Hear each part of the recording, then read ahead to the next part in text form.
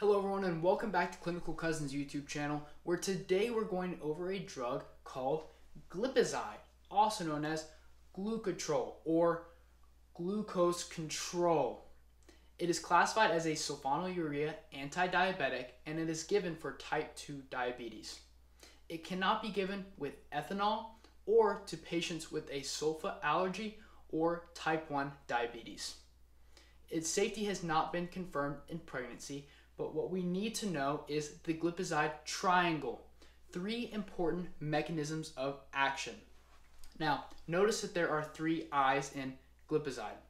It works on our pancreas, our liver, and our cells.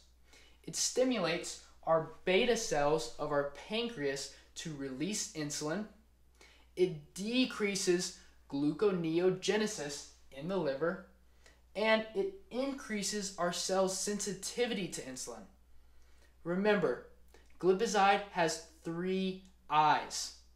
It secretes insulin, it stops gluconeogenesis, and it sensitizes our cells to insulin. All of these actions reduce blood glucose levels. Now, what you need to know that this drug has an onset of 30 minutes.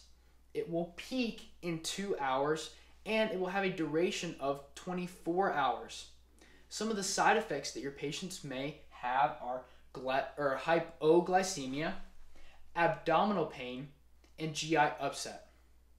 What we need to know for testing purposes is that it is a sulfonylurea anti-diabetic, and it controls our glucose by secreting insulin, by stopping gluconeogenesis, and by sensitizing our cells to insulin.